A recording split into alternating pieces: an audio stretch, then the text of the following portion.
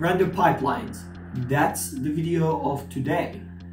You might be wondering, render pipeline is a huge topic. How this guy gonna cover everything in a single video? The response is no, I will not. So this will be a series of videos which will come probably in every month, and this will be about explaining the render concepts, because in tutorials, either in shader graph tutorials or shader writing tutorials, we are creating certain things, nodes or scripts, but do we really know why we're doing certain things in the way that we do? In the series, we will dive into how rendering works in Unity.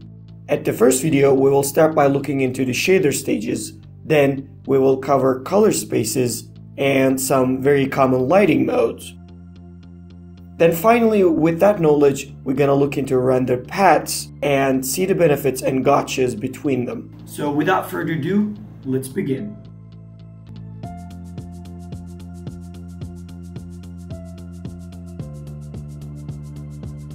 Alright, first of all, let's start with the shader stages. So this can vary a bit depending on your graphics API, which is either OpenGL or HLSL, let's say, the DirectX. So, or there's Vulkan, but we'll come to that later. In the first stage, in the shader and the rendering pipeline, supposed to be something that we gather the geometry, right? To do that, our CPU gathers the relevant information of this mesh data from your object, your model, and then pushes it into the GPU memory. So the GPU memory will hold the vertex data and some color information and your other mesh information. And after the geometry gets ready, the first stage that will be executed by your GPU is Vertex Shader. So the Vertex Shader is responsible for accessing each one of those vertices in your model and then doing some kind of operation with them.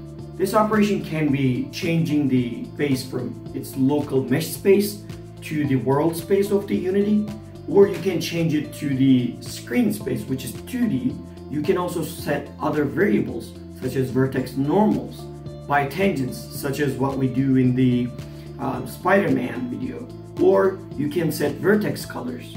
You don't have to rely on textures and stuff, and you can just use vertex colors that can be created by your modeling program. So after you get your stuff ready and make your operations in the Vertex Shader, you have to transfer that as an output and use it in the further stages. The next big stage before rendering that mesh into the screen is Fragment Shader. But before the Fragment Shader, there are two more stages that are completely optional, which means you don't have to use them if you don't need them to, but you need to use Vertex Shader and Fragment Shader to actually draw a mesh to the screen with the conventional methods. So I said two additional methods that can be useful and can be used optionally. Let's start with Geometry Shader. Geometry Shader can access to predefined primitives and manipulate them, which means you can dynamically add new primitives that adjacent to them. The main difference between Vertex Shader and Geometry Shader is that Geometry Shader can access to primitives rather than only points. Once you specify the input parameter type, let's say for each triangle as an example, Geometry Shader will run for each one of those triangles in your object. This way you can calculate additional data such as normals, or add additional geometry to per primitive such as more triangles. As an example, let's say you want to have grass for each vertex on your terrain. Instead of having a huge model that contains all grass vertices and pushing them to the graphics memory and causing bandwidth problem and possible lags, you can generate those grass meshes on the fly at the Geometry Shader. This way, you push less information to GPU and run your vertex stage faster. But you might be asking, what's the catch? The catch is, imagine that you have millions of triangles on a single object and you run the Geometry Shader for each triangle. This means you're gonna need to run the Geometry Shader for 1,000,000 times for each one of those triangles, which is super inefficient. Because of that, even in newer GPUs for mobile, manufacturers don't bother to support the geometry shader in the hardware level. Additionally, geometry shaders are mostly not even supported for mobile platforms too. Although, we would still want to use the benefit of generating additional geometry. That's where the Tessellation Shaders come in handy, which was started to be supported by DirectX 11 and OpenGL 4. So the Tessellation Shader is responsible for dynamically subdividing existing faces of your object depending on your configuration. That's why it's called tessellation after all. One common use of tessellation is to dynamically scale the level of detail of a terrain based on distance from the camera. This scaling maintains the visual fidelity of a highly triangulated terrain with great performance. It comes right after the vertex stage and before the geometry stage, which means you can use both.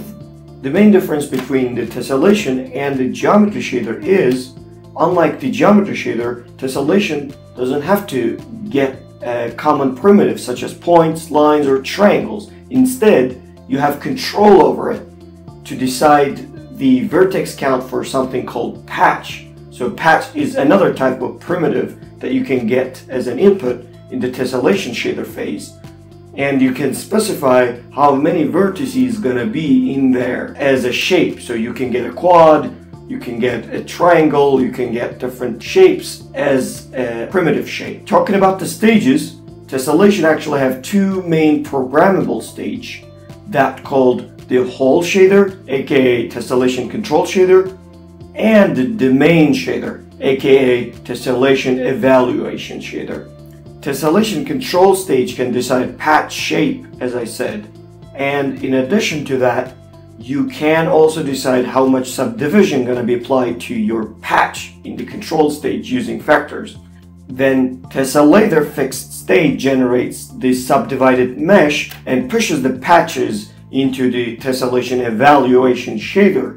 Evaluation shader, in the other hand, as the name implies, can calculate interpolated surface data for those patches, such as normals, tangents, and UVs, and also create dynamic displacements for snow, mud, or ocean, whatever you want to do with it. After the tessellation stage, geometry shader gets executed and it's followed by the rasterizer and the fragment shader. The fragment shader actually shows the entire geometry information to your screen.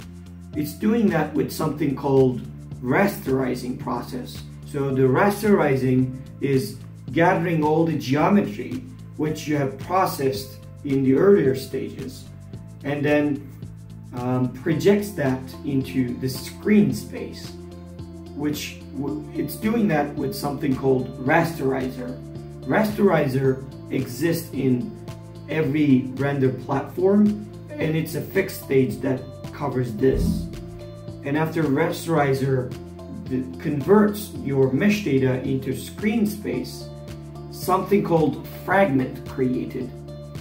And it's named as pixels and the pixel shader in the DirectX, but it's pretty much the same thing, let's say. So pixel shader or the fragment shader is responsible for changing the color that will be displayed in those pixels or in those fragments, about how it's going to be displayed with the colors, the edges, and everything. Because you are not only gathering the screen texture, but you are getting more data. You still have access to some functionalities such as mesh normals and vertex colors and other things, but you are working on the screen space now. The fragment shader is doing its thing in the screen space. And just so you know, most of the stuff that you do with the shader graph is getting done by the fragment shader. If you're not playing with the vertexes and accessing the position nodes and stuff, generally it's being done in the fragment shader stage. You can prove that to yourself. If you go to Unity open up a shader graph shader and right click on it. When you do that, you'll see a section says generate shader code and show. So if you check it, if you click it, it's gonna open up the generated shader, and when you look into that, you're gonna see that it actually creates most of the stuff as fragment shader code. After the fragment shader, Z-cooling is applied and post-processing stuff can be executed before printing the pixel into the screen. And after that, our overall shader stage gets completed, which means we can finally see the final render image on the screen. With that being said, that covers all the topics of today's video. If you like this video, press the like button. Well, I can't say that anytime in videos, so please press the like button. And if you want to see more videos like that or shader tutorials, which I have it, I'm gonna come in nice tutorial in next few videos. If you want to see those, please consider to be a subscriber to my channel from somewhere here. That's all for today's video, and I'll see you in the next one.